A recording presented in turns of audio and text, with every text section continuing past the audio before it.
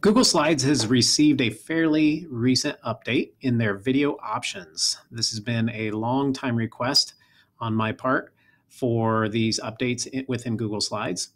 It was great when they added the ability to add from Google Drive, but it just got a little bit better. So I'm going to start with adding a video from YouTube. And one of the options when you add a video from YouTube, I'm going to go ahead and just search from here, and I'll add in this video like so, is they have the ability to, one, choose what part of the video you want to share, and two, you have the ability to have it automatically start when you're in presentation mode. So two great features when it comes to presenting.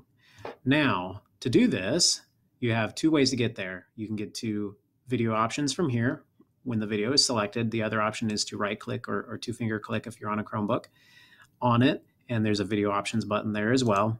I'm going to go ahead and select it, and you'll see that you get this preview button, and it allows you to select a start time and an end time within the video. You no longer need tools like TubeChop or SafeShare.tv. So what I'm going to do is I'm going to just select a point to start with. We'll say it's right at that point, and you just hit use current time. You could just preview it here if you wanted to and watch it all the way through. I'm not going to bore you with that. I'll select a start time and I'll select an end time like that. And it automatically puts them in. If you need to reset them, you can reset them. And then I'm also going to set this video that it will autoplay. When I'm in present mode, it'll automatically kick on and start right away. You also have the ability to mute audio, and this would be handy in the sense that if there's some sort of animation you want, but you don't want the voice in the background, you just want the movement, that could be handy. So there's YouTube. You can also do the same thing from Google Drive, but the one thing that you need to keep in mind is you need to make sure that people have the permission to view that video. So I'll go through those steps here in a second. So I'm going to do the same process. I'm going to go to video. I'm going to select Google Drive. You can search your drive from here, search file names. Here's one that has a nice name to it. So I'm going to go ahead and select this one. It's Google Takeout Transfer. Otherwise, you're going to have to kind of memorize the file names, which isn't very handy. So what I'm going to do is I'm going to go ahead and select this. It's Google Takeout Transfer. And you can select, just like with YouTube, you can select your start time and end time. If you want the whole video, you could have the whole video. I'm going to go ahead and just select start time and end time just for time's sake. If you wanted to see this in full screen, you can see it full screen as well. I should have probably mentioned that before with YouTube. And I'm going to autoplay this as well. Now, I have a little issue, is I don't know who has permission to view this video or not. So what I need to do is I need to find this video in my Google Drive. And I'm going to search my Google Drive up here for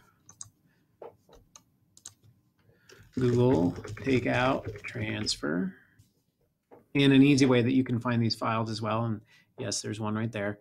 An easy way that you can find these files is you can also search according to video like so.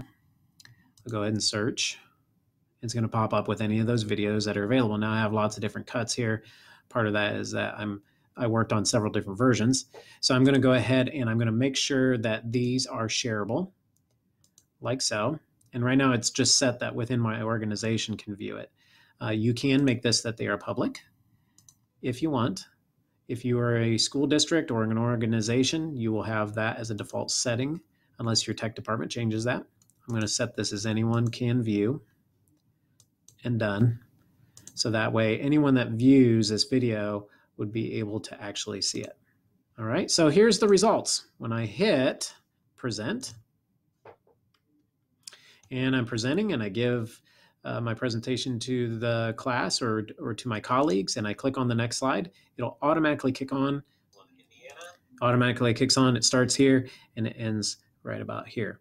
When I'm ready for the next slide, I just click.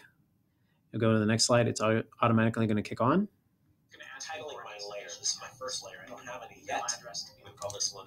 And just like that, you're able to have your videos automatically play within Google Slides, and you can select what time frame you want of the video.